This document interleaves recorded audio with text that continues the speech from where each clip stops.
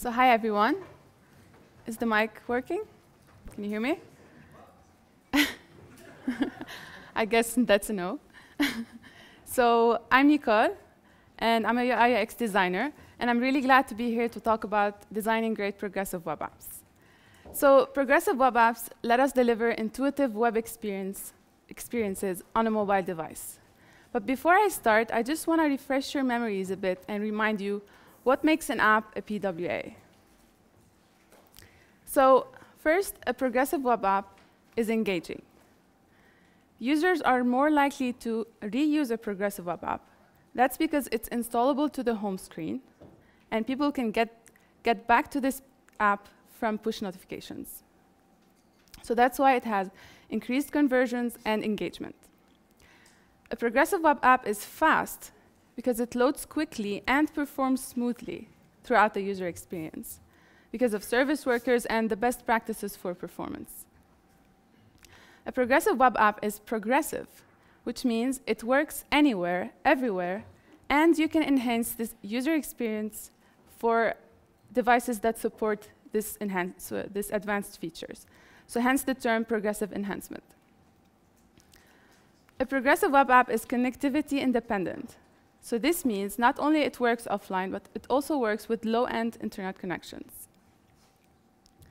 So building progressive web apps is so exciting, but most developers are not really aware of the importance of user experience in a progressive web app.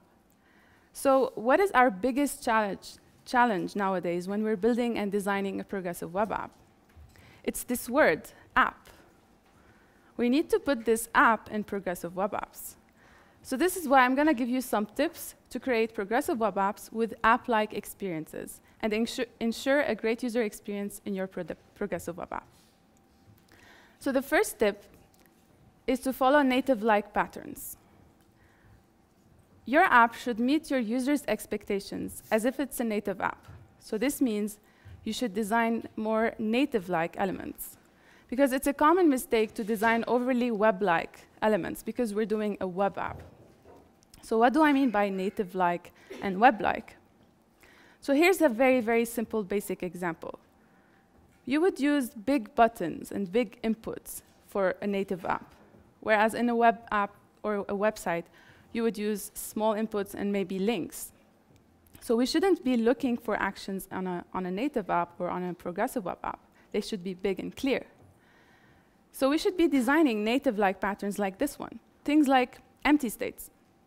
Empty states are a beautiful way to show that there is no content in a non-disruptive way. So instead of showing just a blank page, an empty page, without anything when you have no data, we would show something like a message with a beautiful icon or an image, and how we can make this empty page more loaded. So we could show an action or a button or something like that. Another thing to do to make native-like patterns is also using system fonts. So using system fonts has a lot of benefits. Your user will feel more like home because they're like using a native app, and it improves performance. Now, this doesn't necessarily mean use system fonts for all your text in your app. But maybe you could use brand font for your headings, and everything else could be system fonts. Now, what do I mean by system fonts? I'm not saying to use Comic Sans or Arial or Helvetica. I'm just saying to maybe tweak the app's style to match the user's operating system. So if on iOS, you would use San Francisco. On Android, you would use Roboto. So what if we can do that? Well, we can.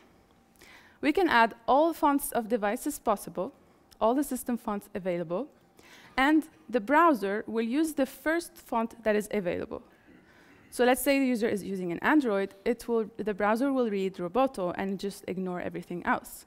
So it's completely weightless. So this is a nice approach for progressive web app, not just for design user experience, but also for performance. So you would have this. You would have San Francisco on iOS, for example, and Roboto on Android. And this is what Booking.com is using nowadays, and Medium as well. But I think Medium changed that. It's a shame. So another thing to do to create native-like experiences is the ability to to undo actions. So this is another great way for your progressive web app to feel native and real instead of web-like. So what I mean by this is that instead of deleting something and giving an alert, are you sure you want to delete this? Why not just delete it and then give an undo option as a toast message and keep it for a while, if it works for your app? Now, to keep these things in mind, to always keep in mind that we need to design native-like and app-like experiences, you could browse UX inspiration from native apps. So I would use something like patterns.com, which is a great collection of native-like designs and patterns. Another way also to keep these things in mind is to level up your familiarity with material design. Materials design system and patterns offers us things like interactions, animations, colors, design principles even. So users expect design and interaction to look native and feel native.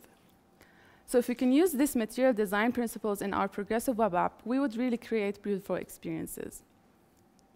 And to make sure this happens in your project, you could use libraries. So let's say you're using no framework at all. You would use material design components for the web, or MDC. If you're using Polymer, you would use Polymer paper elements as a library. If you're using Angular, you would use Angular material. And if you're using React, you would use Material UI.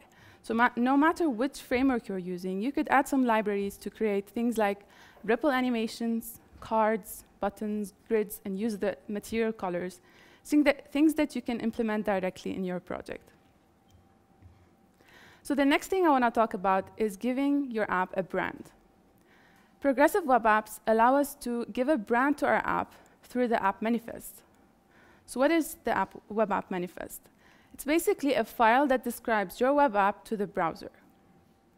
So what's inside this manifest.json? We have a list of things.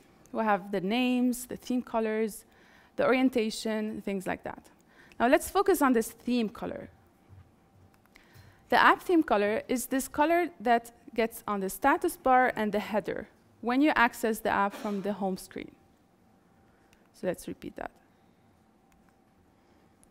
So it colors both the status bar on the top and the header in the task switcher. But there's another theme color. The other theme color is the browser theme color. So this is the one you see when you open the app from the browser before you add it to the home screen. And the way to code this is actually just adding a meta tag and adding the theme color and the value in the content. So this is the other theme color that we need to know about. Now let's also talk about the icon. Your app icon should work in different sizes. Don't forget that your icon will be on the home screen, on the splash screen, on the task switcher, inside notification banners, and the app install banner as well. So all of these things. So we need to make sure that your app icon is working in different sizes, and especially in small sizes. So try to create an icon that is simple, it has a unique shape, and it looks good in small sizes. Also, your icon should be adaptable on all platforms. So your progressive web app can be accessed from any browser, any device. This means each platform has its own design guidelines. For example, as you can see here, on iOS, we have a solid background, whereas on Android, we don't have a background. It's transparent, etc. So the best way to make sure we have adaptable icons on all platforms is to use a generator like realfavicon-generator.net. So in this generator, you would see all of the variations of the icon in one go, and you could also change the icons for each platform. You would upload different images for each platform. And then it generates a manifest.json for you. Another nice way to make sure your app icon looks nice is to create a light version for it. This applies if you have a native app that's already in the store and you're creating a progressive web app for it, a lighter version. So you would create a light version of this icon by inverting the colors of your icon. And this is what Instagram and Twitter are doing. In their progressive web app, they have the inverted icon, which clearly states that this one is the progressive web app. So the next thing I want to talk about is adopting an offline-first strategy. So progressive web apps let us load our app instantly and perform fast and connectivity independent. So our goal is to provide a good experience that lessens this impact of change in connectivity. So here are some tips to make sure you're adopting an offline-first strategy. And most of these are taken from Google Web Fundamentals. So first, clearly inform the user that a change in the internet connection had happened and what they can do about it. And do that as soon as possible. So you seem to have a bad network connection. Here's what you could do. You could send these messages, and we will send them when the internet is back on. So inform what actions they can do and what happened. And when they're back online, you could add either a tap to refresh button, or you could maybe automatically refresh. So it really depends on the type of app that you have. For example, here we have an article, and we're reading. And if the internet went offline, they're still reading. If you auto-refresh, then you would lose where you were reading last. So that's why here we add a tap to refresh button, because it makes much more sense. And if your app relies on too much data, then you could provide a data saver mode. So if you add a data saver mode, you could maybe not load the images and the videos and the heavy data, and only load them when the user clicks on them. And this is what Twitter Lite did, and they actually reduced data usage by up to 70%. Also, when you have media, like video, it really makes sense to give the user control to download for offline use. And this is what Biograph Progressive Web App is doing here. So you have a Make Available Offline button. I would also add to make sure you add the size of the file that you're downloading. It's really important to have that as information. And for an even more intuitive user experience, you could give an offline mode color to your theme. So giving an offline mode color, like a gray, for example, would visually communicate to the user that your app is offline, and without saying anything, basically just doing that as a background color. So an app that lessens this impact of network failure will really feel magical to the user. Giving immediate visual feedback is also crucial for the user experience of your app. It can really make a great impact on the performance. Why? Because actually 53% of mobile users abandon sites that take longer than 3 seconds to load. You've probably seen this before, but I'm showing you this again because our users' time is precious. And actually, the sad part is that most websites take longer than 3 seconds to load.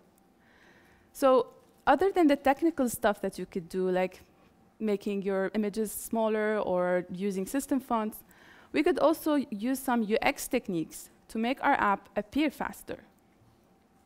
So here's a rule to always keep with you. Every action needs a reaction. Never have an action without an opposite reaction to it. So this is a common UX principle, but it's especially valid for mobile, and it's especially for web apps. Now, visual feedback is translated through many different ways. It could be something as simple as a button feedback, a change of background color, or a ripple effect, or a box shadow. It could be also something more advanced, like micro-interactions. These pretty micro-interactions that can greatly enhance your user experience. And we probably all know what website uses this one, since we're all geeks here. So it's Twitter. And another way is also to use progress bars. Now, progress bars or loading spinners are used for more like downloading stuff or loading a whole page. We can also combine these two and use animated feedback. You could combine micro-interactions with progress bar to have a beautiful animated feedback. So these are small patterns, but what about how you load an entire page or an entire app? Now, a great way to load a progressive web app is using progressive loading. Let's take a look at the difference between these two types of loading. So I'm going to hit enter.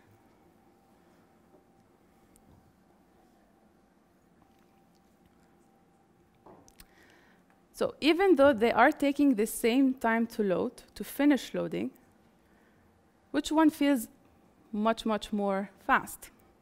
It's the progressive loading. That's because as soon as I hit enter, immediately I start seeing some components loading on the screen.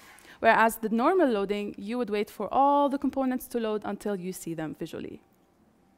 So this progressive loading reduces the user's uncertainty and actually reduces the perception of time. It feels like it's faster, but it's actually the same time loading. So how can we do that in our progressive web app? We can use the app shell model. So an app shell is the minimal HTML, CSS, and JavaScript that powers a user interface. So from this example that we just saw, this is our app shell. And there are some common elements that most progressive web apps use as an app shell. So we have a nav bar, a tab bar, or if you have a burger menu, then we'd have the burger menu. If you have a background color, the loader, and if you have the main action, then it would be there. So how do we make these elements load first, instantly, before everything else? Well, it's actually just inlining the HTML and the styles of these most important elements. So it's actually as simple as that. This is just to show you that if in a few lines of code, you can do this design of an app shell. Now, my last tip for you is to continuously validate with Lighthouse. Lighthouse helps you identify and fix common problems for your site's performance, accessibility, and more. And it's right there in your browser, in the Chrome browser. So what it does is that it gives you a score for progressive web app, performance, accessibility, and best practices. It's like a personalized checklist that also tells you how to make this score better. Another nice tool to use is also Calibre. Calibre runs Lighthouse on every code change, and it can know over time what made your site slower, or maybe who made your site slower in your team. So this is another very, very useful tool.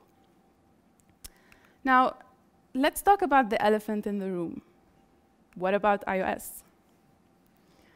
So the good news is that, drums, service workers are finally being developed on Safari. Yes, and it's going to be available in the next release. And another good news is that the web app manifest is also going to be available in the next release, which is great news. For now, what we could do is that we can save a progressive web app to the home screen, but without the app install banner. So it's still buggy because it's still in development, but it's going to work. And the other thing to keep in mind is that iOS doesn't have a hardware back button. This is a really important thing to know. And basically, if you go into a page that doesn't have a back button, you're basically stuck there forever. So the solution for now is to add a back navigation everywhere on all your screens, until Apple fixes it. So here's my PWA design checklist to always keep in mind. Follow native-like patterns to make sure you have app-like experiences. Brand your app with the theme color and the icon and everything in the app manifest. Adopt an offline-first strategy. Always give immediate visual feedback. And validate with Lighthouse. And with that, we can truly build amazing web experiences. If you want to see some PWA inspiration, check out pwa.rocks and Outweb. They have a pretty good collection of progressive web apps. And they are both progressive web apps as well. And here are the people I recommend to follow to stay up to date with progressive web apps. These are the same people that I was inspired by to create this presentation for you. So make sure to follow them. I hope you enjoyed the talk, and make sure to follow me on Twitter, and feel free to chat with me later in the hall. Thank you.